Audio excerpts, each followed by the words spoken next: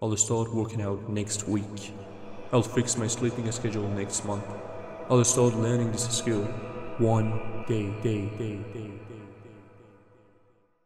Every time that the clock is ticking, it means you've lost a second.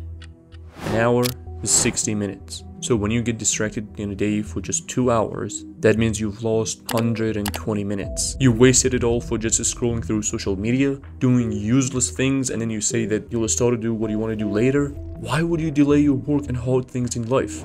Because there's no joy, no fun, it's all pain and suffering. So you tell yourself that you do it later and then you may never even do it at all. When are you gonna stop procrastinating? Procrastination is a trap that many of us fall into. It's ruining your life.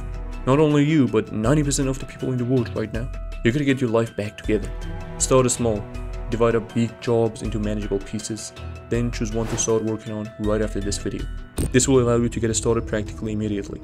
Mark the important tasks on your list with times or dates so you'll know what to focus on and when. Put it into things. Spend more time completing tasks that are almost finished when you see them. Achieve the delight of crossing tasks off your list by resisting the urge to abandon numerous unfinished projects.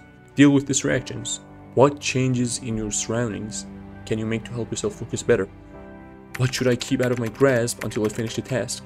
Strive to fulfill your obligations on time. And acknowledge your accomplishments.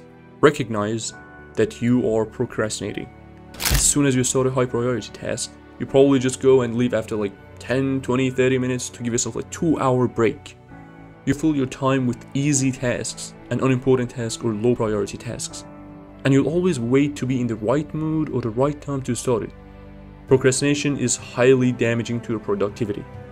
Now I'm going to tell you some methods to quit procrastination. But remember, the main thing is the mindset. If you truly want to stop procrastinating, just tell yourself that and just stop it. Like, there's no magic, you know. Now I'm going to tell you some methods. And if you actually take the action on these methods, if you actually use them in your life, you can just totally quit procrastinating. Give the task your all. Prioritize action over avoidance. Put the things you need to do in writing and set a time to finish them. Reduce the number of distractions. While working, turn off social media accounts, emails, and stay away from any television. Prioritize completing the tasks that you dislike the most.